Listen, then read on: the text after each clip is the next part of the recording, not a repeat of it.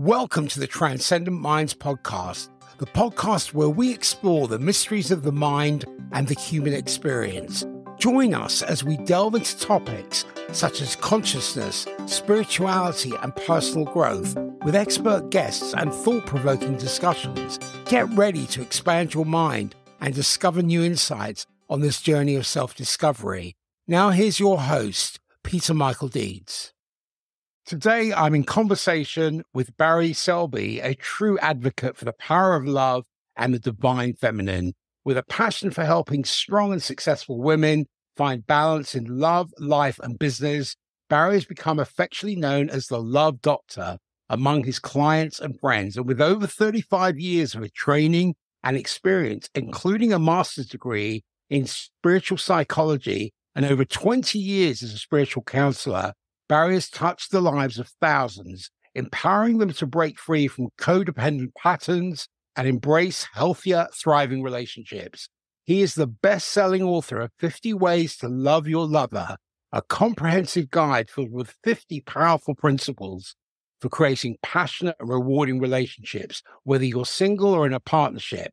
And through his work as a spiritual guide, inspirational speaker, and relationship attraction expert, Barry's mission is to help his clients not only create profound relationships with others, but more importantly, foster a profound relationship with themselves.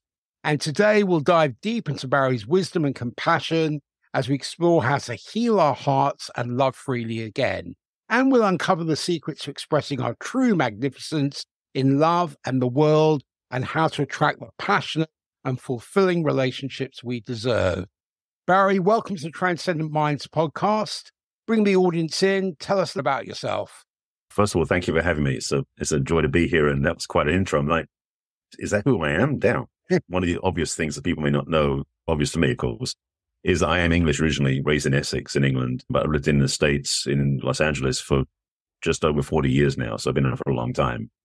So I've had a different view of the world, being immersed in the American culture.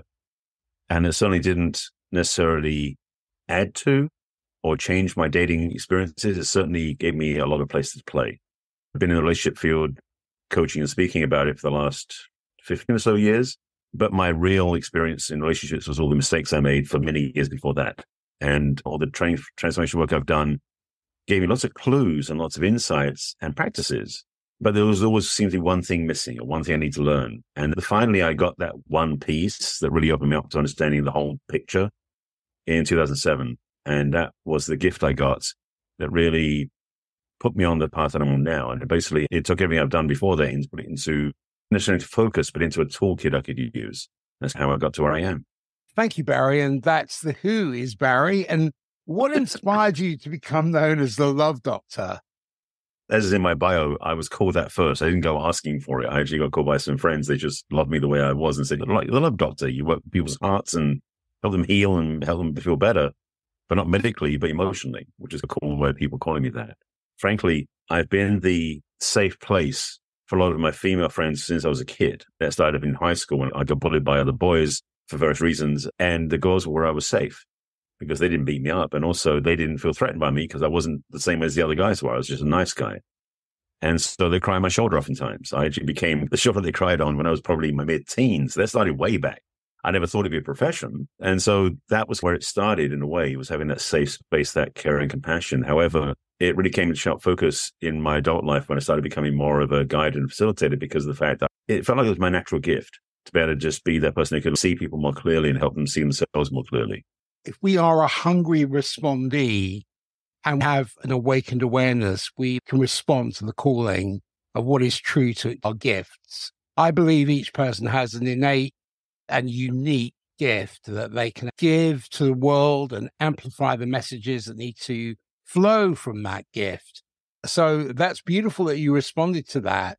Can you describe some of the core principles or philosophies that you advocate for in your advice or in your teachings or in your coaching? Sure. Yeah. For me, simply put, the relationship we have with ourselves is the most important one we have because it's the one we have for all our lives. Other relationships will end or start, different times, but the one we have the longest is the one we have in the mirror.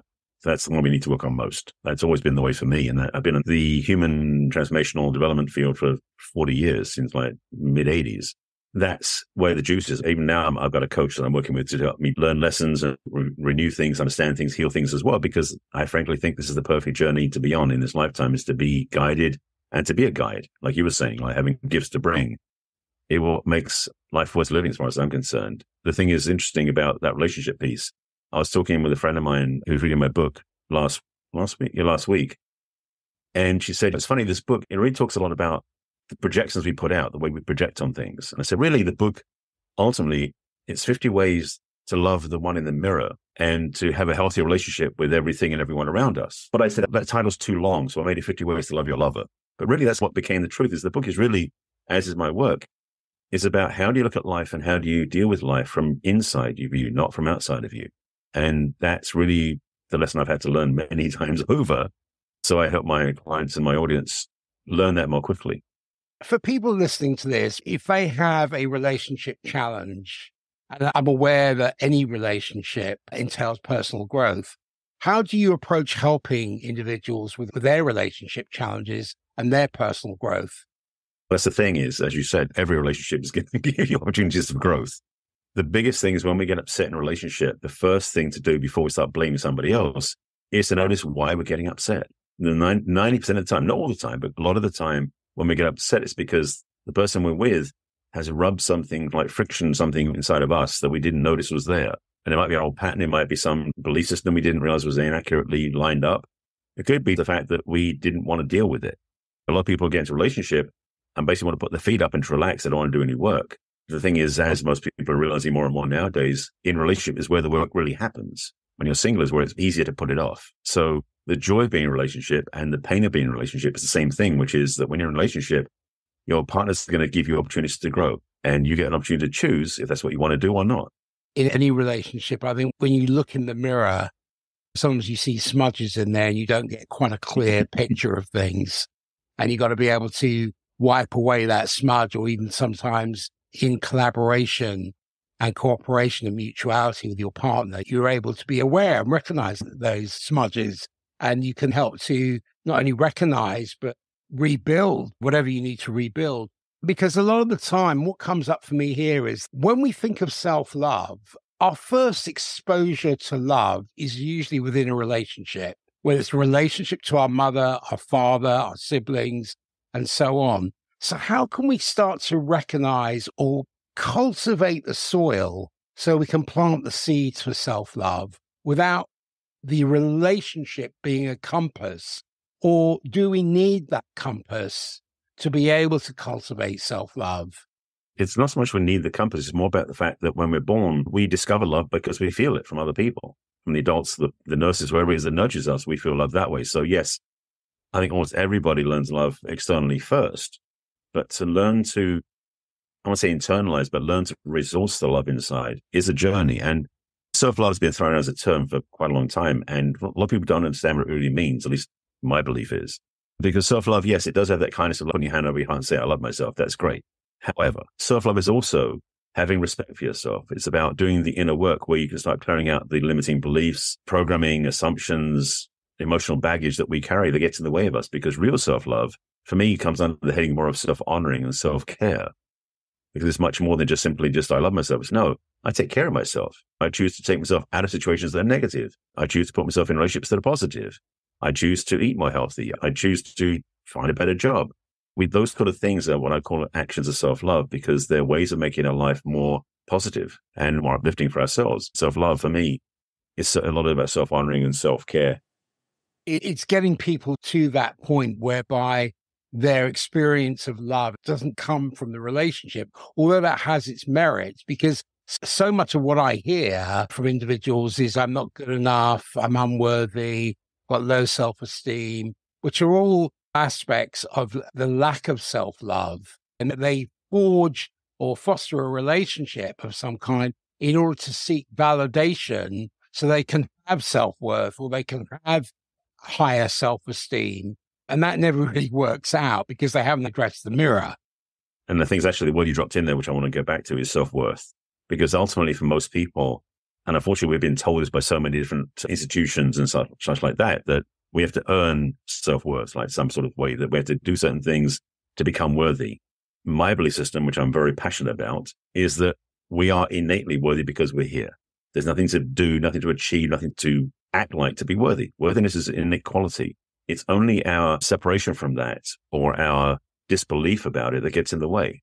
So feeling unworthy is simply a feeling of being unworthy. It doesn't change the fact we're worthy anyway. So the reality is, most of us, is that we have this tendency, especially if we are caring people, is we devalue our worthiness based upon things we didn't do right, mistakes we made, people we hurt, or heartbreak we went through. Those negative things we experience, we somehow evaluate as being some sort of chiseling away at our self-worth. But that's an inaccurate statement, because worthiness is not based upon our emotional state. Worthiness is the quality of who we are. So if we feel bad, we're still worthy.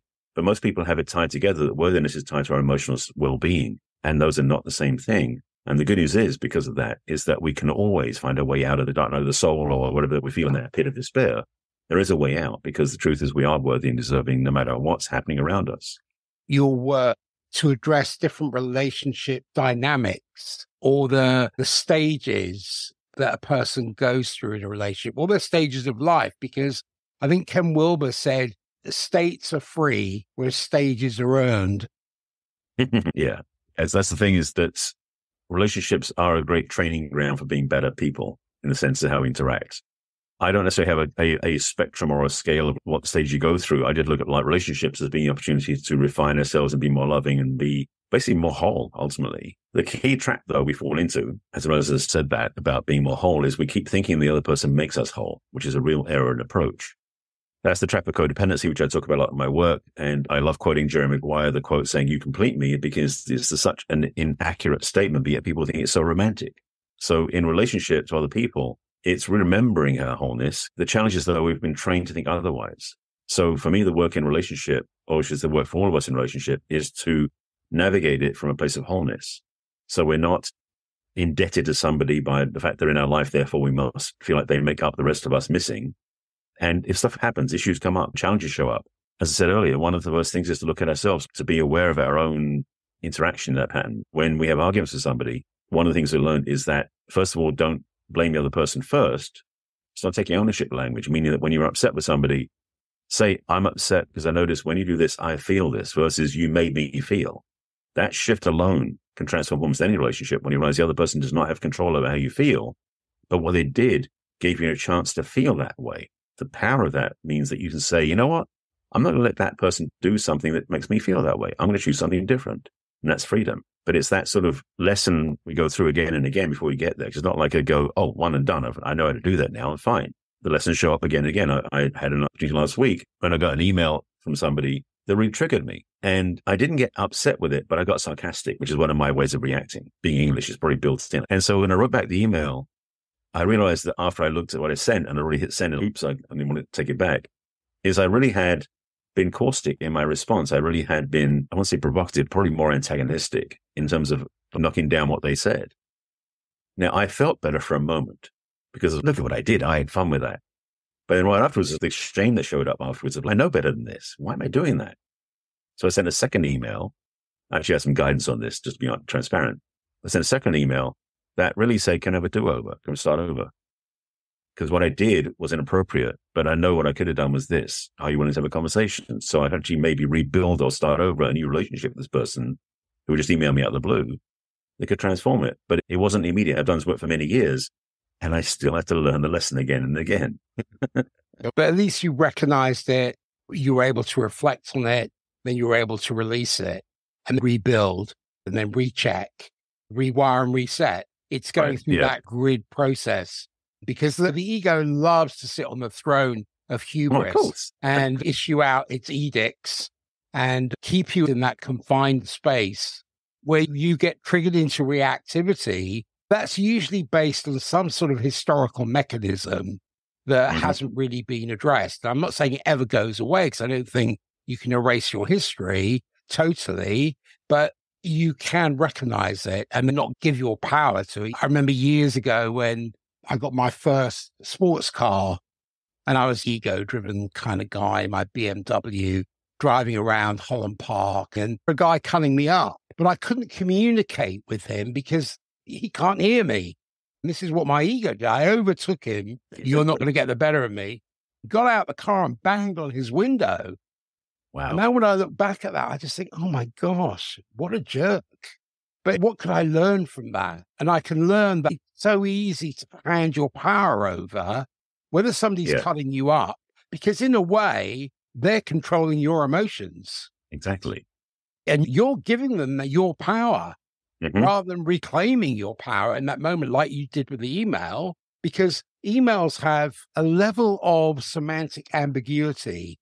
Yeah. So the way you measure it is one thing, and the way you interpret it can be another. And not everybody's a brilliant communicator.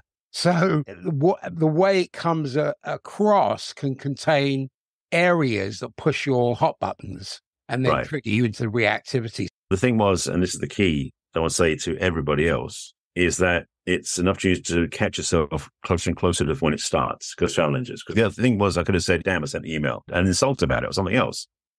But thankfully, because I got a nudge from one of my coaches who was kind of to give me some feedback, I could take action to fix it. And so the email was only like an hour later than the first one, not like a week later than the first one. So it's that reduction of time between the reactivity and the response where you can get better and better. So it's a focus of practice. But one thing I'll go just sidebar onto, because you mentioned about emails and texting and the ambiguity of that.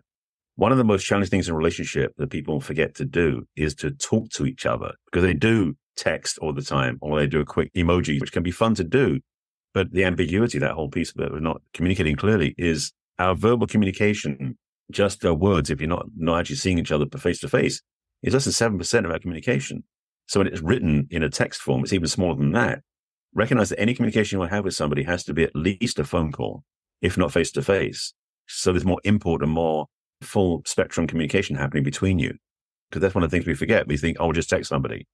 Texting should be just really for logistics, ultimately. But the people put their whole lives in them. People break up over text. Not a recommended way of doing things. Somebody told me they were doing research into millennials, and they asked them, how do you communicate your emotions? And they brought up emojis on their phone. That's where we've got to. Hope not. But that's hopefully just a way station on the way back to full communication.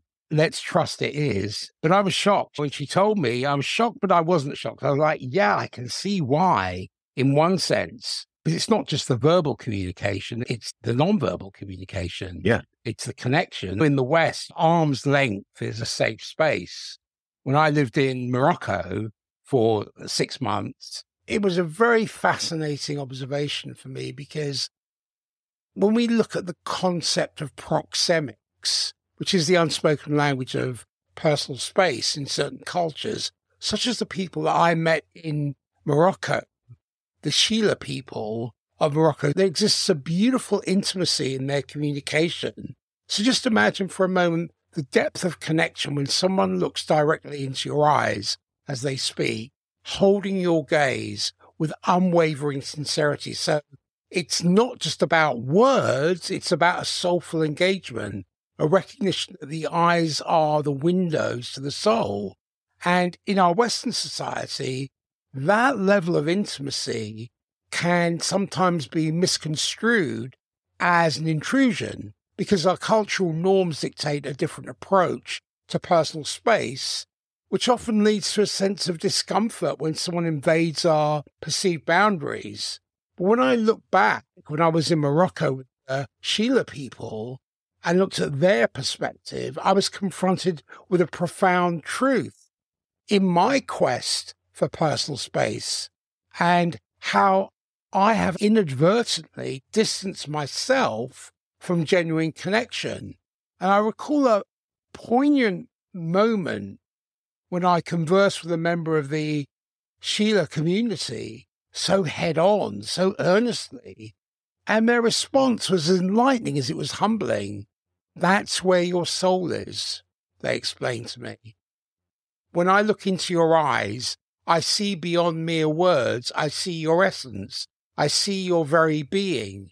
So in a world saturated with romanticized notions of love and relationships, I think it's imperative to challenge the prevailing misconceptions, because there's this cinematic portrayal of love often epitomized by grand gestures and fairy tale endings. And those can lead us astray from the authentic complexities of human connection. And while some of these movies may evoke a sense of warmth and nostalgia, they are at their core illusions. They're fleeting glimpses of an idealized reality. So when I went on this journey of introspection, it caused me to question the narratives that society thrusts upon us. So it's a question of unraveling the intricacies of love and relationships, not just through the lens of Hollywood romances, but through the prism of our own experiences and truths, because therein lies the essence of true connection, not in scripted perfection, but in the raw, unfiltered beauty of genuine human interaction. It's a formulaic script they use. And most of the movies have this tendency to be like the initial flirtation, then a big mistake's made where they're separated and put apart. And then there's the redemption at the end when they come together again. It seems to be like a formula. So many movies have that built in. Most relationships don't work that way. Because to be honest, if you have those three components, most relationships, they switch the second and third part around. Basically, you flirtatious, you get together and you go, oh crap, this is what I wanted. But yeah, the challenge is that, and I mentioned codependency earlier, that most love songs and most movies and media for the last 70, 80 years has been a programming minefield about codependency. You complete me as a measure from Jerry Maguire, but almost every time you get into a relationship, they think somehow the other person's going to make them feel better, or they have to make that person feel better for them to feel okay. There's all this enmeshed emotional connection that doesn't actually produce results. There's phrases that's been going on forever. Relationships are 50-50. And in my book, I talk about this. No, relationships are not 50-50. They're 100-100 because we don't go in half-hearted. We go in full-hearted. So when a relationship is not 100% of two people, it's 200%. It's 100% each, which means that when most people get in a relationship, they're not fully participating. And the relationship is only half available in a way. So it's one piece is about looking at the other person. The second part is we do get emotionally entangled where we're not handling our own responsibility for our own emotions. Emotional maturity and emotional mastery are skills that most people don't learn. And when we get upset with somebody, it becomes that person is causing my upset, like we said earlier, versus I'm getting upset. What's triggering that? What they did is triggering. Okay, so what do I need to do about that? Because the truth is, what they did has already happened. It's done. It's history. What I do about it now, what I'm carrying for weeks afterwards or months afterwards, up to me to work on, whether it involves self-forgiveness or having a conversation or journaling or anything. We're carrying that wounding. There's a saying about how resentment is like taking poison, expecting the other person to die. That's what happens when you're getting upset about another person. You're being more toxic to yourself. The other person may be oblivious to what happened, but you're carrying on this wound about something they did, thinking that's the person that's going to fix it. Right? No, it never is. It's up to you to fix it. All the forgiveness work I talk about in my work is self-forgiveness. You don't forgive somebody else, you forgive yourself all the time because we're the ones that can let ourselves out of that prison cell of judgment. That's a couple of the big pieces in relationships that misconception. I got more, I think. Forgiveness is such a vast topic, and I've been diving in deep into the pillars of self-forgiveness for some time now, and they're incredibly important. The thing about holding on to resentment is that it can build up inside of you to the point that when you scratch, like it just keeps popping back up. And if you don't deal with it consciously, it ends up sneaking into your unconscious where it can wreak havoc without you even realizing it. Have you ever noticed how sometimes you might lash out at your partner in anger, only to regret it later? But it's like those feelings weren't really under your control at the time, and that's because they haven't been properly addressed and neutralized in your semi-conscious, which then get expedited into the unconscious. So you haven't dealt with that. You haven't neutralized that beforehand. And speaking of patterns, let's just talk about codependency, which I know is a major focus of your work. And it is such a crucial topic because it involves one partner relying too heavily on the other for emotional support and validation, or even their own sense of identity. Can you explain what codependency is? What does it mean in the context of a relationship?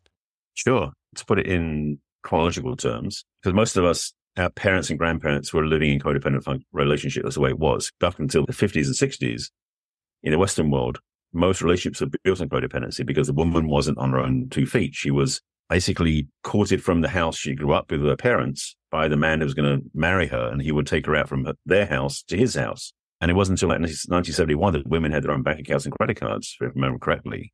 So it was literally codependent because there was not an ability for independence for each person. And so codependence was baked into our societal structures because the woman was dependent literally on the man to take care of her. He was the breadwinner, he was the householder, she was the housekeeper. But in a sense, the family dynamic was she raised the kids and the family, he did all the money making. So that was the way it was back then. But then we had the sexual revolution, women's liberation movements, the feminist movement of the 60s that came around and early 70s, where women went, hang on a second. It wasn't quite like that, but the idea was women basically got their independence. They took back control of their own lives and destiny. So they started to do their own thing. I remember back when I was a kid, Twiggy was the epitome of the liberated woman. She was dressed basically, she was flat-chested, she had a short haircut, she had these broad-shouldered jackets on like men's suits. Women became very much like the men in the business world. They started to go to work, but they copied the model that was already out there. That's one thing we do as humans, we copy things a lot. So women basically got independent and men were independent at the same time. This is like in the 70s and 80s. And dating became almost like a battleground because women were in charge of their own lives, men were in the charge of their lives, and it was very much independence. So it went from codependence to independence for about 25 years, give or take. I remember that dating period very well. What we're coming into, which is the next evolution, because independence doesn't work in a relationship either because it's too separate. Codependence is too enmeshed. So the third option, which is the next level we're coming into, is what's known as interdependence. Because interdependence is two independent beings, energies, people who find ways they can help each other, serve each other, and be supported by each other that doesn't take away their independence. And that's what we're moving into. And part of this journey, which I was going to dump into earlier too, is that codependent patterning we learn as kids. So those recently, we are sponges basically when we're born. As if we don't come in with any knowledge, any insight, we don't come with a user manual or any guidance on how we're supposed to live life. And as an early infant, we learn how to move, act, function by watching the big people, the adults around us, our parents. And so that gets filed away, all those things we watch and learn, observe. We're not like making notes in a notebook because, again, we don't know how to do that stuff. But our unconscious mind is doing the same thing. It's journaling in a way, taking in, recording all the ways people act like the adults.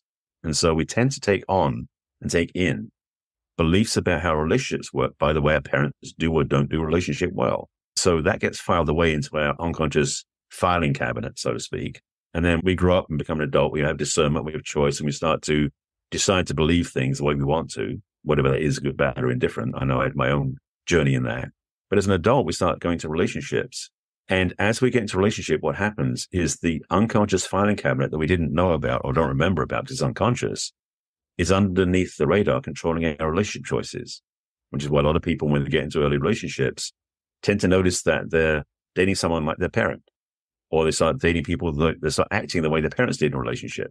And they're wondering, why is that happening? Why am I doing this? Because they're not aware of it yet. So part of the work, the big work I do with codependencies is to undo the cap on this, or unlock the filing cabinet with the unconscious programming. So they can start saying, you know what, that's not true for me anymore. I'm going to change that. And that's a big answer to your question.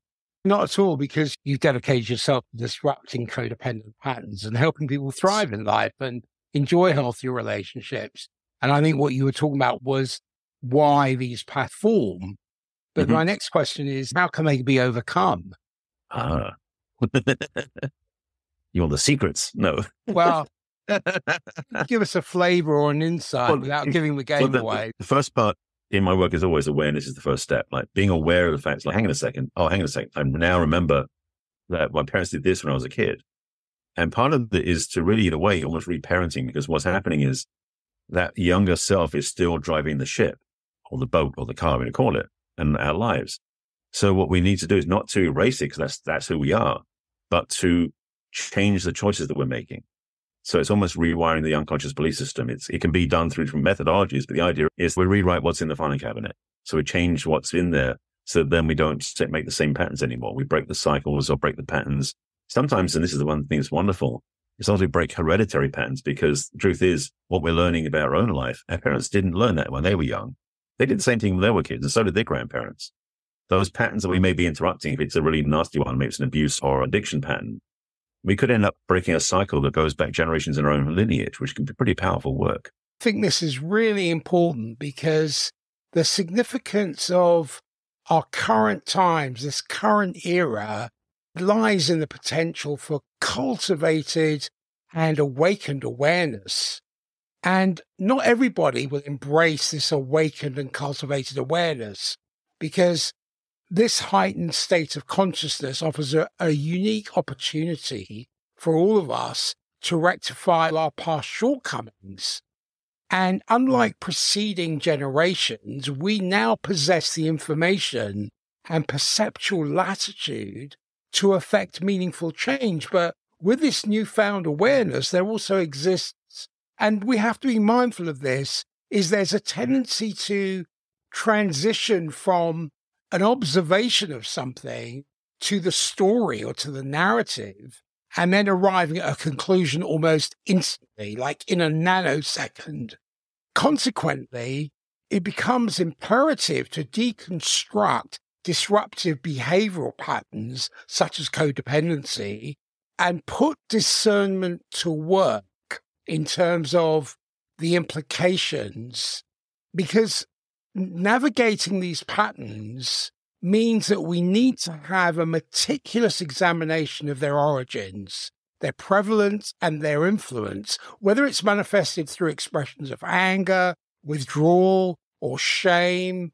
These patterns demand a vigilant mitigation to prevent perpetuation. So, in the realm of interpersonal relationships, particularly romantic ones, the cultivation of a robust self-relationship with one's own inner community, for me, assumes paramount importance, because by establishing a foundation of self-love, introspection, we can project an aura of authenticity and confidence, which will then attract much more enriching and profound connections. Yes. So the quality of one's romantic relationships will be inherently linked to the depth of their self-understanding, acceptance. Can you elaborate on how developing a strong self-relationship impacts the quality of one's romantic relationships? Yeah, we mentioned earlier about the codependency piece, is when we start to learn how to have a healthy relationship with ourselves, those hooks of codependency are not so readily enacting in our lives. So we don't go into relationships where we think we're going to get something from somebody to make us feel better. That piece alone is a big shift. The other part also is, and this is a big one for a lot of people, is when they discover that being alone does not mean lonely. That when they're being alone, they can work on themselves and be in a place where they actually love their time with themselves. So they don't choose partnership out of feeling lonely. They choose partnership out of, okay, now I want to expand my life, have more value in my life. That shift and that understanding is really the result of doing the work. I just want to just go back to one thing I didn't say earlier about these younger programs. Those patterns we have that go into needing to sulk or to hide or to be angry, what those things are. The truth about those things is none of them are there as an intentional wounding of ourselves. Those are actually parts of ourselves that believe they're taking care of us. We have this whole committee inside of different aspects of pieces that work inside of ourselves that are basically doing their job. And internally, and I believe this is very true, is each aspect we have in our psyche and our understanding or unconscious is always doing the best it can to make us safe. And so what we think is a bad pattern, and we always think, oh, I should fix that and break that. No, understand what's happening is that what's going on is a intention to be safe. But then how can you change how it's doing it so you can be safe in a very positive way? Because most of our behaviors and defense mechanisms are intended to keep us safe, but they may not exhibit themselves very well. So that's one piece. So I want to just finish that piece off. But again, to be in a healthy relationship and to be passionate about relationship is to really make your life worthwhile. What are you doing in your life? If you're sitting on the corner waiting for someone to show up, your knight in shining armor or your queen to show up, whatever it is you're looking for, are you really fulfilling your life now? Don't wait for them to show up. Most people have, unfortunately, their engine isn't on idle. They're not driving like full on having their life go. Frankly, for most people, I was actually to a friend of mine recently said this happened to her. She met her partner while she was doing what she loved doing. She wasn't looking for a relationship. She wasn't on the dating apps. She happened to be doing something she loved doing. And this guy just happened to cross paths with her, literally. And it's interesting. They had some conversations. Now they're married. When you live your life fully and you own your life and enjoy your life, first of all, you won't be so needy for somebody else because you're feeling full. But secondly, you'll actually be in your joy and in your fulfillment, which makes you more attractive.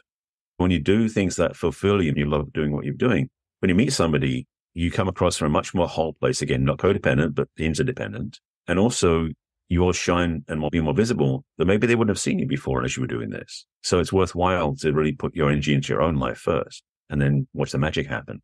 Yeah, I really resonate with that notion because investing in oneself is truly vital. Back in the day, there was this stigma around self-investment. It was like if you treated yourself or took time for self-care, you were labeled as selfish or indulgent. It's like wanting a simple massage was considered a luxury reserved for the elite. But we fast forward to today and it's a whole different story. Getting a massage or indulging in self-care activities is just part of our routine, like grabbing a cup of coffee. It's become totally normal. So when we're still stuck in that old school mindset, I think it's crucial to shift gears and embrace this new conversation around self-investment. And speaking of embracing change, your book, 50 Ways to Love Your Lover, is all about fostering passionate and fulfilling relationships. So I'd love to hear about some of the key principles from your book that have made a difference in your clients' lives. Can you highlight a few key principles that have had a profound impact on your clients' lives? Boy, which one's that pull first? Someone we've already talked about the codependency stuff about really putting yourself first. One of the things I talk about is I took this as a model for why relationships sometimes end. I use the model of the rubber band experience in a relationship. So basically in a relationship, there's always some level of tension. If it's a good relationship, it's going to be something that's not just lazy. It's going to have some energy in it. And that tension is what keeps the relationship alive and exciting and that sort of thing. What happens though is that during life, things happen. And one of the partners in the relationship may decide that they want to grow. They're fed up with how they're feeling. So they want to go to the gym to start working out, or they go and start doing yoga, or they go to a meditation retreat, or they just change their diet. Something can happen where the life changes and the quality of the life changes.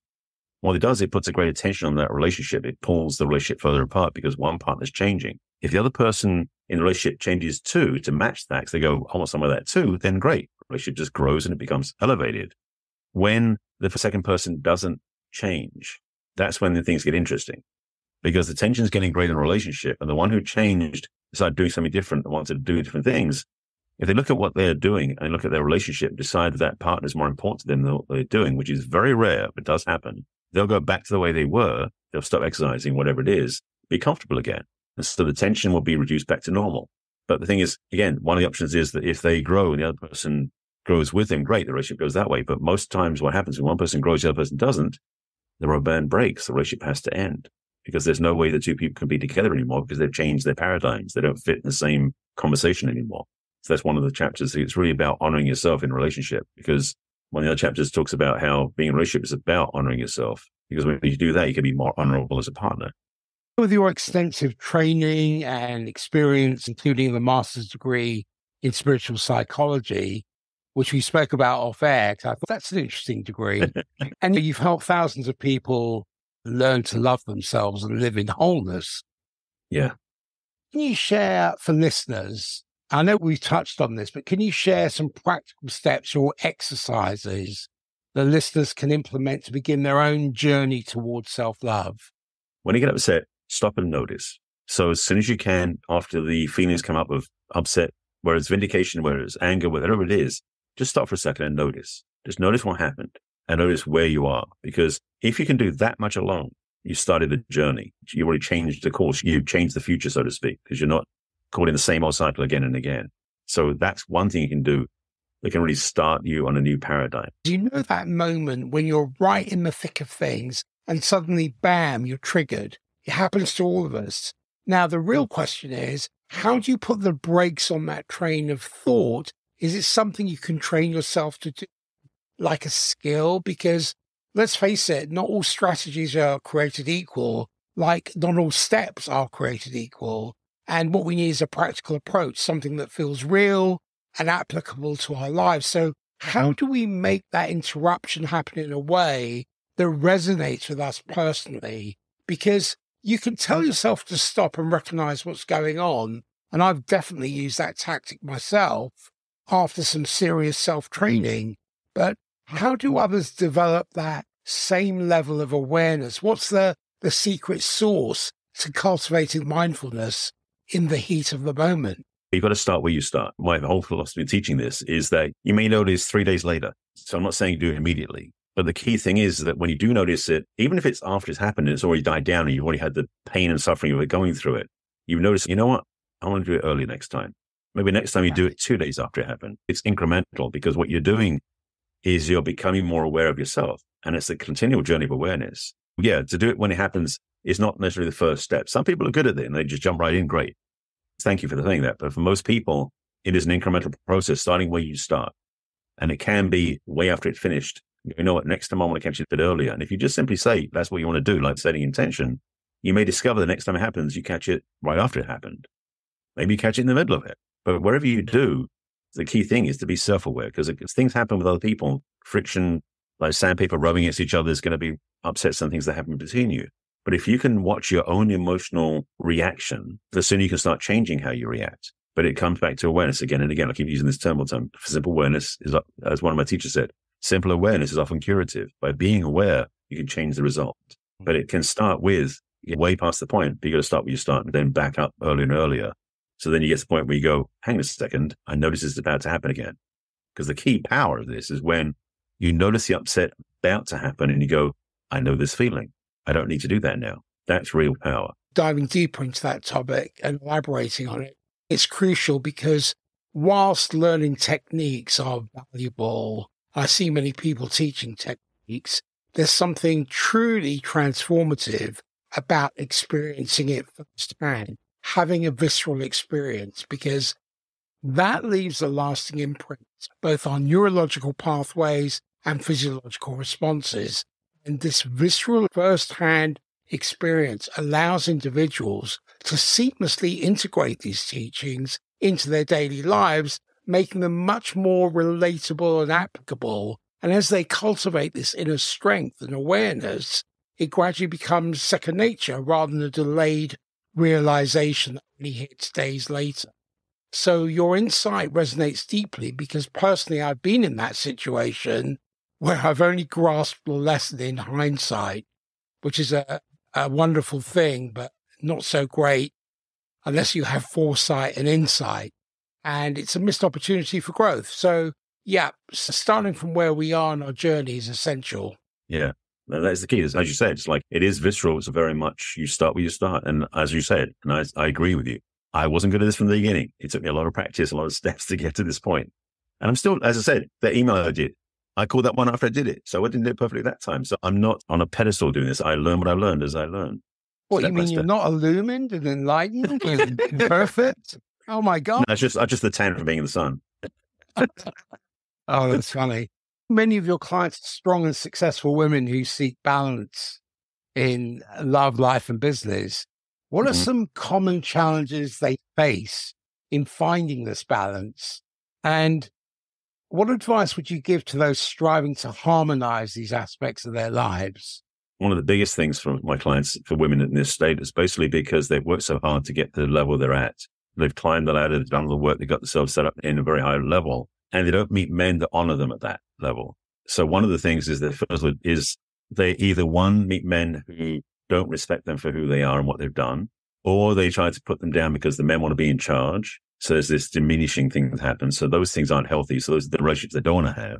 So it's a way of how women can own, and this is why I work with the feminine so much in my own journey, because being in the masculine was such a game changer for me. So women learn about how powerful their feminine is, because in the business world, most women succeed by being masculine. They're doing the same thing because the business world was basically created by men, and women had jumped into it and copied the model that was there. So most women in business, not necessarily entrepreneurs, but women in corporate work, have put on the suit and become like the men. And so they don't know how to soften that without giving up their power. So when we work with my clients is how to help them really navigate how to be feminine in their own lives personally, so they can be in that softness and safety of themselves. And when they attract a relationship, but keep the level of self-respect up high, they do attract a man who honors them where they are, but also respects them as a woman.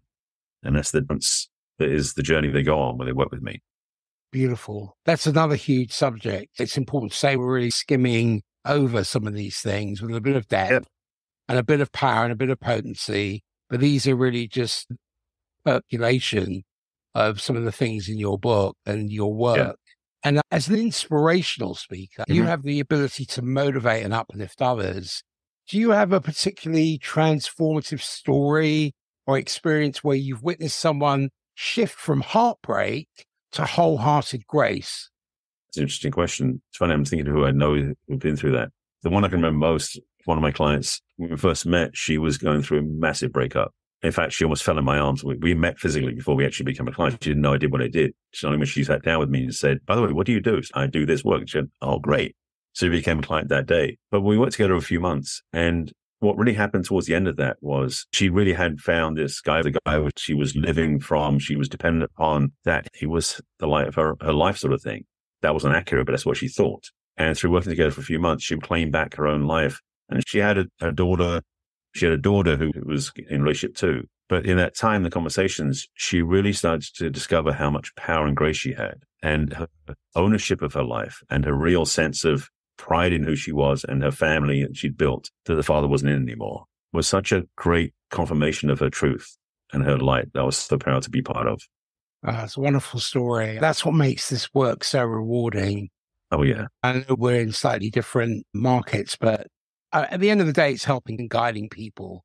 And I find it just as rewarding when you can see, even if they are subjective or even transjective metrics for transformation, where you see someone stepping up and standing tall in their power, but you've also been a witness and a guide to their journey into the rough and tumble of the whole personal development, growth, spirituality journey that people set their feet upon the path.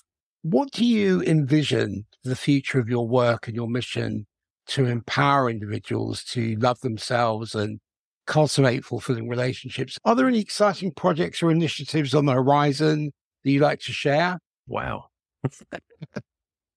I think ultimately what I feel like my work's going to be doing is much more. Now we come out of the pandemic with everything that's been going on, we get to do more live events again. So I think my work's going to be much more in front of audiences and working in interactive that way. At the moment, I'm building out a group program that hasn't launched yet, but it's coming together. But if it's like, that's the big step, then step before that, step before that. Right now, literally, I'm getting my site finished rebuilding because it was messed up by a previous designer. So it was been 2.5 years of a really handicapped site. So it's now finally getting redone. So hopefully next month or so it'll be up and running the way it's supposed to be. I'm creating a relationship readiness assessment for people who are single who want to really discover what might be in the way for them, because that's the biggest piece. And if I give them the assessment, first of all, it gets them clear about where they are, and also gets clear if they want to work with me or not, because that'll give them some clarity. So those things are going on. I've got my own collaborative conversations I have on my 2 podcasts that I co-host with 2 friends. One of them is very entertaining and fun to do. The other one is stretching me. So they both give me different perspectives along the way. So basically, I'm continuing the journey and enjoying life on the way I'm doing it. Where can people find you? The good thing is most of my social media is my name. So my name, Barry Selby, is where you can find me on YouTube, Facebook, LinkedIn, Twitter, or Threads. My site's my name as well, Barry Selby. Again, patience is still coming together. You can find me on the podcast platforms under my name. And if you go to my site, soon I'll have the relationship readiness assessment up and running. My book's on Amazon, so they find me all over the place. What's your podcast called? One's called Let's Talk Dating, which is basically about dating and getting together. The other one's called Relationship Mastery. 2 different people that found me and we just started collaborating. Relationship Mastery is the newer one. So just in terms of the experience, I discovered that the Let's Talk Dating one started out as a live stream. We did it for about 2 years. But now it's up on the podcast. It's very relaxed and very easygoing. We have a great rapport. The other one, which is Relationship Mastery, is only about 30 episodes so far. We're still getting to know each other. So it feels a little bit less, feels more proper. I'll say that way. Because she's also English as well. Sorry, Welsh. So we're both non-Americans. So it's fun that we're doing that podcast. But the other one, Let's Talk Dating, is the one we've done probably about 140 episodes. It's a really fun conversation we've done for years. And she and I have a great rapport. We've done it for quite a while. Do you have any last words? To quote Shakespeare, to thine own self be true.